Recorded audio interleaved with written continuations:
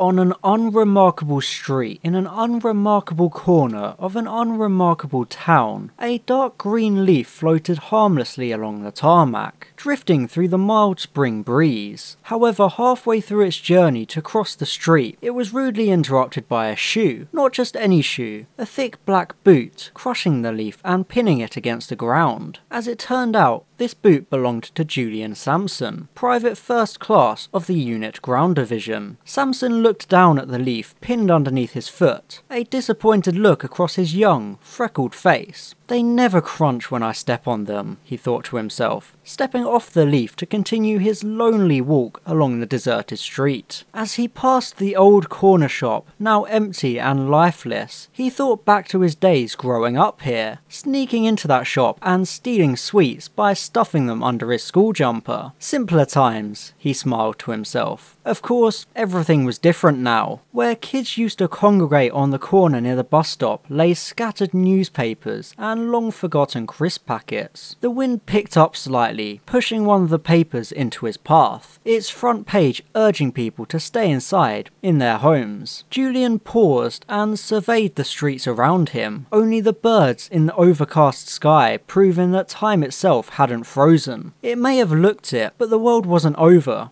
Yet. Sampson shuddered slightly and trudged on. Whether it was the sudden wind or the knowledge of his mission, he couldn't tell. He knew that all across the country there were people just like him, patrolling, standing vigil. No, searching. They were all searching for it. He didn't know what it was called. None of them did. At the start of the year, it had breached containment somehow, escaping into the late winter nights. Despite Unit's best efforts, they couldn't find it. It had disappeared like Vashta Nerada blending into the shadows of night. For weeks, they had tried to track it down and recapture it, but it knew how to hide. It was smarter than them. From what Sampson had heard, they'd been lucky to capture it in the first place. It had practically appeared on Unit's doorstep. But it was tiny back then, or so the rumours claimed. So tiny, yet so hungry, its endless and furious appetite fueling its rapid and uncontrollable growth. It seemed to have been learning more about them than they were learning about it. That's probably how it got out. With few options remaining, the decision was made to put the country on complete lockdown, forcing everyone to stay indoors, spreading an elaborate cover story to scare them into obeying. It was for the best that they didn't know the truth. Then the mobilization began. Thousands of soldiers sent out all across the nation to patrol these empty, dead streets, in the vain hope of finding it. Of course, it was mainly the grunts, the low-level recruits, the disposables. Sampson wasn't surprised. It made sense. He'd signed up to be on the front lines, but knowing what he was up against, he wished he'd joined early enough to sit this one out. Suddenly, a metal rattle came from a nearby alleyway. Snapping out of his thoughts, Sampson whipped his head towards the sound. A small tin can rolling out from around the corner at the end of an alley. Probably just a cat, he thought, or a fox, or the little colour on his face drained.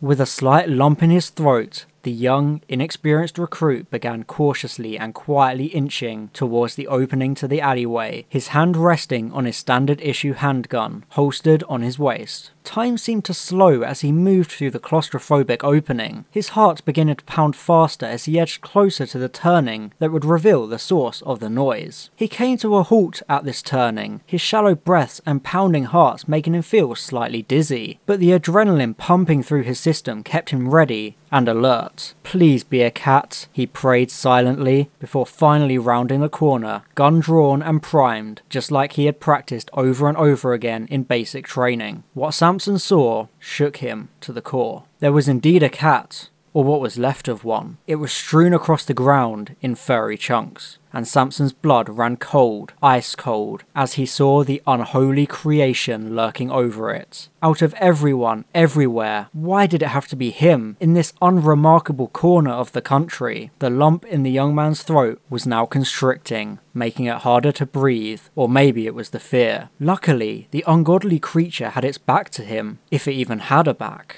Maybe I could catch it by surprise, shoot it down before it even knows I'm here, he thought, Foolish, of course, and a little bit delusional, but he had to do something. He tapped the underside of his wrist twice, activating his unit tracking beacon, so at least headquarters knew he was here, that it was here. Samson had signed up to save the world. Maybe this was finally his chance. With a deep breath and 1,000 desperate prayers, he stepped forward ever so slightly to steady himself. Crunch. Samson's heart sank, plummeting as he heard the loud crunch beneath him. He looked down at the ground, and sure enough, a little green leaf lay nestled underneath his boot. For once in his life, it had crunched. Under most other circumstances, he may have even enjoyed the bitter, dark comedy of it, but poor, pale young Julian Samson wouldn't have another chance to think coherent thoughts. Looking up, the creature was on him in an instant, its ravenous appetite demanding more than just an alley cat, demanding him. It towered over him, swirling around him, reaching deep within him. Samson was too frozen in fear to struggle or fight back. He had seen its face, its horrific, indescribable face that would paralyze even a battle-hardened Dalek, fresh from the volcanic pits of the Hellshan Deliverance. His gun fell harmlessly to the ground with a clanging thud.